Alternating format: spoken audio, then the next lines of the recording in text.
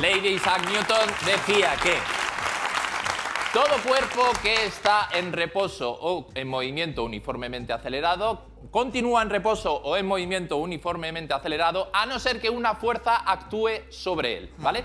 Usando este principio, esta ley primera de Newton, vamos a hacer lo siguiente. ¿Ves, Sergio, que tenemos aquí un sistema con dos reglas, ¿vale? Exactamente iguales, con una bisagra aquí al final para que hagan esta forma, ¿vale? Y tenemos un boli que vamos a usar de soporte. Lo vamos a poner aquí para mantener este sistema. Y voy a colocar esta bolita en ese tapón de boli que veías ahí y ves que hay otro tapón de botella al lado, ¿vale? Según esta ley de Newton, yo puedo quitar este boli de en medio ejerciendo una fuerza, pero la fuerza no está ejercida sobre la bola, sino sobre el bolígrafo, de tal forma que esta bola, como la fuerza no está sobre ella, debe caer de una forma perfectamente perpendicular. Hemos calculado que la perpendicular, al caer la regla, sería el tapón de la botella, de tal forma que yo quitaré el boli, la bola cae y cae dentro de ese tapón que tenemos ahí ahora. Vamos a ver. Bolina sobre el reclone. Vamos allá, apartaos un poquito para no golpearos. 3, 2, 1.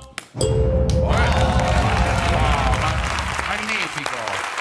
La fuerza actúa sobre el boli.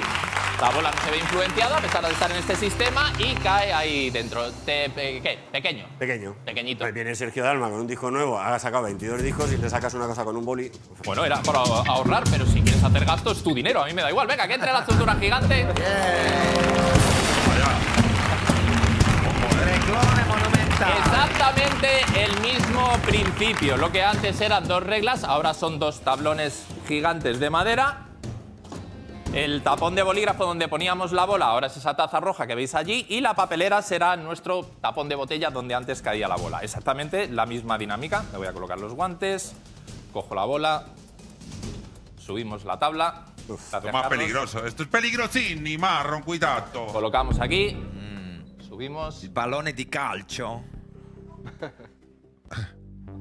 Colocamos este palo que sería nuestro bolígrafo anteriormente. Genial. Y de nuevo, si yo quito ese palo, no tiene por qué afectar a la bola y la bola caerá mágicamente dentro de la papelera. No te veo confiado. Yo ahora, tal y como está, ¿sí? No parece. Tal y como está, parece que le va a dar en la esquina, pero que no entra. Muy alejado, ¿no? Está muy lejos. Incrédula, de verdad, si Newton levantara la cabeza. Que nos perdone Newton. Bueno, venga, vamos allá, cuenta de 3. 3, 2, 1. Newton no lo ha vuelto a jugar. Infalible. La primera ley de Newton. Vamos a ver la repetición. Vamos a ver la repe. Qué tío el Newton, ¿eh? Como... Pero perfecto, ¿eh? Ahí. Muy bien. Tremendo. Si os fijáis, yo nunca miro porque el fracaso me da mucho miedo. La perfección. Ahí está la súper lenta. Es verdad que al principio parece que no va a caer Es que dentro. no puede, parece que no. Pero va recta, va recta, va recta. Así en contra. Pero la tabla va describiendo ya. A ver cómo entra. Fíjate, golpea incluso el borde de la papelera al otro lado. Inicio cero. Este juego tan sencillo, todo vuestro prestigio se pone en juego. Vamos a poner dos fotos y con el nombre del personaje de la primera foto y el apellido del personaje de la segunda foto, tenéis que decir el nombre completo del personaje misterioso. Efectivamente. Entonces, el marcador de prestigio que tenéis está en 5 puntos. Entonces, si no acertáis, bueno, o el que lo acierte se le sube 1. Y los otros dos bajan un punto de prestigio. Vale. Tenéis 5, que es el que pone en el CIS que tenéis realmente en la vida real. Claro, ¿vale? Os lo jugáis aquí en este concurso. Es muchísimo prestigio, eso está Hombre, claro. está muy bien. Está muy bien. Vamos conseguir con la más. primera y vais pillando en el rollo. Ah, Venga. otra cosa. ¿Qué? Hay que decir el nombre completo, ¿eh? No vale empezar e ir resolviendo. Claro, no vale decir el nombre. Este es Manolo. Antonio. Vale. Tiene que ser del tirón. El que lo sepa lo dice, ¿no? El que lo Exacto. sepa tiene que… Pepe Pérez. Pero Así. no se puede empezar. O sea, la norma dice… Tienes que saber el apellido. Que dices… O sea, hasta que no salgan las dos fotos, nada. Tú tienes que tener en la cabeza. Hasta que tú tengas en la cabeza el nombre completo. Vale, vale. No vale empezar por el nombre y pensar el apellido. Lo vais a entender enseguida. Vamos con la primera. Acción. Abraham Mateo. Vamos. Muy bien. Ahí está.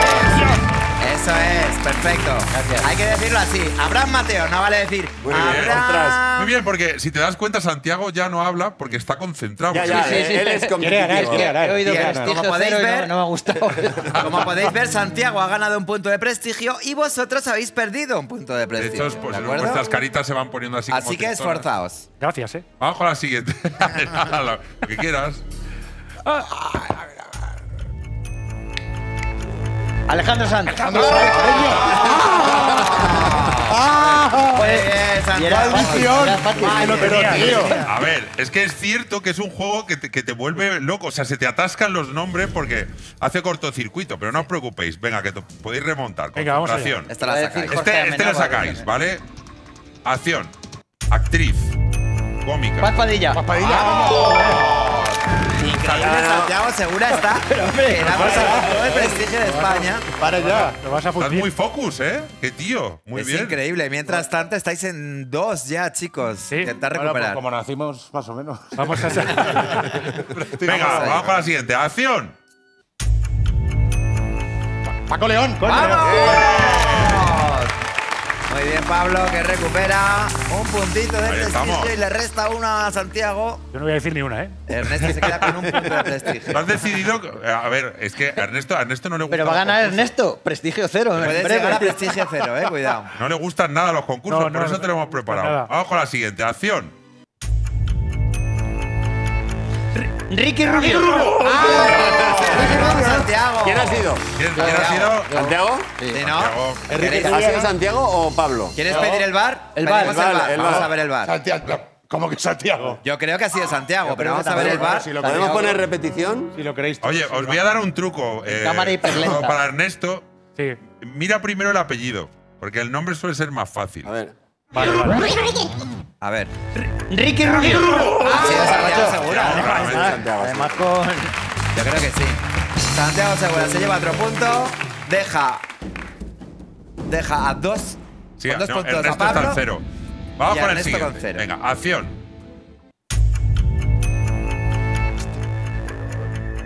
Kiko Rivera. ¡Vamos! Se ha pasado el juego Santiago Segura. Madre mía. Increíble. Lo bueno es que Ernesto ya no te pueden quitar más puntos, que está No. guay. O sea, Me va a salir a deber. estás Sí, estable. Estás debiendo, sí, es que increíble. Venga, Bueno, una más. Vamos con el una más. siguiente. Venga, vamos allá. Compositor, cantante, toca teclados. Nacho Ortega. Nacho Cano. Nacho Cano. Nacho Ortega, Nacho Ortega. dice. 10. Prestigio 10. Prestigio máximo para Ay, de Santiago verdad. Segura. Nacho Ortega. Soy bueno, ya Hostia, le has quitado Nacho todo el Ortega. prestigio a tus compañeros. Ay, y pobrecito el famoso Nacho Ortega, le mandamos un beso desde aquí. No sabemos Bueno, quién es. ya está, dejamos el juego, ¿no? No, un poco más. Oye, Un poco más, a ver si ya lo podéis recupera. recuperar Por lo todavía. menos uno, Ernesto. Si queréis lo dejamos, ¿eh? No, por mí no lo hagáis. Venga, acción. Un actor muy famoso. King Gutiérrez. Que está insoportable. Está es tremendo. Que tiene una velocidad mental. Coño, es un abuso. Para un juego que se me da bien. A ver, os Bueno. tengo que decir una cosa. Como el siguiente no lo acertéis vosotros, ¿vale? Pues va a ser muy grave. Espera, yo debería tener un 11. Sí, es que ya no da. Te lo has vale. pasado. Te lo has pasado. Has Estás en roto la 10. máquina. Es el máximo. Pero has roto la máquina. Vale, o sea que no me quitéis una hora cuando lo diga. No se uno sabe, de- no se Eso, sabe. eso Ya lo veremos. tienes a deber, ¿eh? No se sabe lo que han preparado. Claro, las ponemos nosotros las normas, así que tranquilo. Venga, acción. Joaquín Reyes. ¡Wow! Es que es tremendo, ¿eh? Vamos a dejar este Vamos, juego. os voy a decir una cosa. Es que también estos son un poco pringuis. Sí. En cuanto ha dicho, esta la debéis saber vosotros, he pensado yo. Será alguien de Chanante. Claro. Tal. Joder. Es que Vamos. Claro, es muy listo, ¿eh? Claro. Tal cual. soy espabiladillo. No, bueno, en este momento, ¿cómo ha quedado el marcador? Nada, Bueno, 10 de 10 en Santiago prestigio para todo, Santiago Segura. Pablo y Ernesto, nada. Tiene más prestigio que Felipe VI. ¡Feliz Navidad! bueno, pero a cambio, Ernesto. están impresionantes en la película, no hay que perderse la película. por favor. Este viernes. Este viernes, por favor, ir a verla. No por nosotros, por vosotros. Vais a ser felices. Nosotros disfrutamos cuando la gente disfruta. Claro, claro. ¿Verdad, La Ernesto? sonrisa de un niño, ¿verdad? La sonrisa de Dilo, un dilo. niño, Claro que efectivamente. sí. No, pero que hasta tú te lo pasarás bien. Vente a Vamos ver la a ir, película, vamos a ir Pablo. a verla. Serás mejor persona, que eres un Grinch. Para que no haya ningún tipo de… Estoy contra la amnistía, me parece mal. Dicho lo cual, ya está.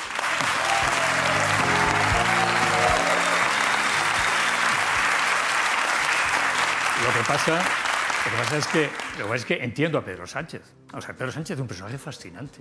fascinante.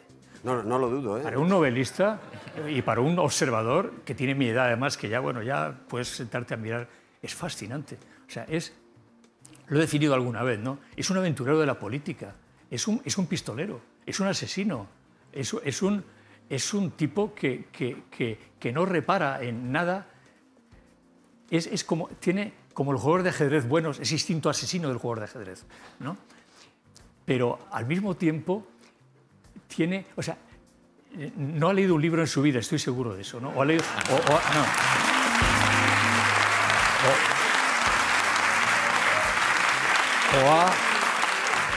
o ha leído muy pocos, pero tiene en la sangre, en las venas, tiene a Maquiavelo, tiene a Baudin, tiene a Althusser, tiene los teóricos de la política del Renacimiento, los tiene todos. Tiene un instinto político extraordinario. O sea, es el político más además es valiente, es tenaz, es atrevido, no tiene escrúpulos ningunos.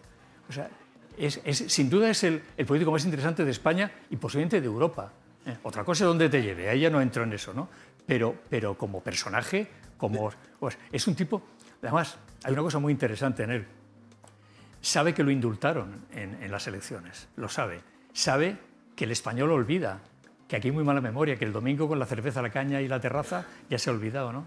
Entonces nos ha tomado el pulso muy bien. Entonces está jugando de una manera extraordinariamente inteligente con todos nosotros, ¿no? Como todos los políticos son casi todos infames, ¿no? Por no decir todos. Entonces todos son capaces de vender a su madre, todos. Sánchez vende a su madre, pero no la entrega, o entrega la nuestra en vez de la suya. ¿Eh?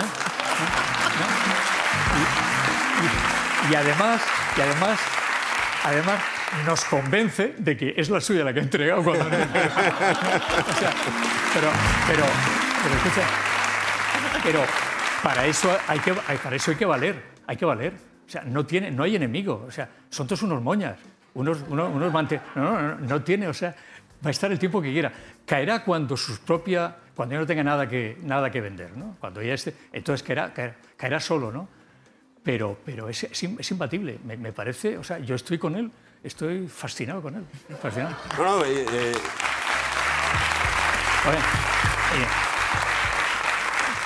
Y que no parezca esto una crítica. Que no parezca una crítica. No, porque ha hecho en el aspecto social ha hecho cosas que están muy bien, ¿eh? O sea, no se trata de... Pero lo que pasa es que es un personaje profundamente amoral, ¿no? Amoral. Y eso es verlo actuar, para un novelista, es una fuente de inspiración extraordinaria, ¿eh? Es que, ¿en qué lugar lo pondrías en una novela tú? De malo maquiavélico, ¿no? Es que es muy bueno en lo suyo, es muy bueno el cabrón, es muy bueno. O sea, realmente me tiene, o sea, estoy fascinado. O sea, el aplomo, el descaro, el cinismo, o sea, es que no hay un tío como él. O sea, para bien o para mal, no lo sé. Pero no hay un tío como él. O sea, entonces, claro, es que realmente soy un fan. Soy un fan. Porque claro, hay una cosa que tiene Pedro Sánchez y es que no lo parece. No lo parece porque es tan guapo. Además es guapo. Ay, ¿sabes que me pasó una cosa muy graciosa? Me subo a un taxi, esto es muy gracioso, tengo que contarlo, es muy gracioso. Esto fue antes de las elecciones. Me subo a un taxi y el taxista, igual no se está viendo ahora, era igual que Pedro Sánchez, era el mismo, era él, me siento, después abajo era bajito, pero era la misma cara, igual, idéntico. Digo, usted, sí, ya lo sé, don Arturo, ya lo sé que me parezco mucho. Mire usted, cuando paro un semáforo, la gente me dice, hijo puta, que te bote chapote. Saben que soy taxista ahora, pero es que no pueden evitarle el salta, ¿no? Y por ahí me ha llevado 2 veces el taxista ese. Igual no está viendo ahora. O sea, ¿tú no crees en absoluto que la amnistía sirva para... Sobre eso no quiero hablar mucho. No, pero me parece mal. Eso es todo. O sea, mi postura es que me parece mal la amnistía. Me parece mal. Eso es todo. Y entiendo que Puigdemont no te parece del mismo nivel que Sánchez. No, Puigdemont sí es Sánchez. Y no me metas en ese jardín, que quiero salirme del jardín. Pero bueno, o sea, todos son muñecos, todos son comparsas. Todos los que le aplauden, todo lo del PSOE, tal, el PP, tal, todo el PP, todo el mundo, toda España, y Waterloo y tal, es comparsa. Sánchez es el personaje. Todos trabajan para él. Entonces, ahí está la grandeza, lo asombroso del individuo, es que ha conseguido que todo el mundo, Puigdemont, trabaje para él, para que él esté el tiempo que tenga que estar en la Moncloa. Y un tío que consigue hacer eso, y que no ha leído un libro en su vida, como he dicho antes, tiene un mérito natural, tiene o sea, si fuera bueno, sería ya la leche. O sea, si fuera buena persona, sería... Claro. Estaba pensando mientras hablas que no sé si cuando... no sé si está viendo el programa o cuando se lo pasen.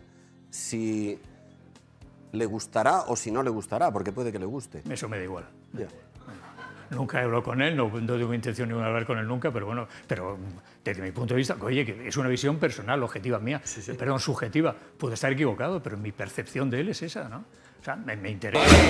¿De qué material están hechos estos animales para que no se estropeen? Bueno, les voy a explicar. Estos materiales están hechos en estructura metálica. Ajá. Nosotros los forramos en seda y los pintamos a mano, por medio de aerografía y pincel. Les voy a contar un dato curioso. El flamingo es único animal que puede caminar sobre el agua antes de emprender el vuelo. ¿Vamos a ver más? Fíjate, Vamos a ver. El lagarto ese de que salía en National Geographic. Curioso dato. Sí, tan sí, tonto. se aprende, se aprende.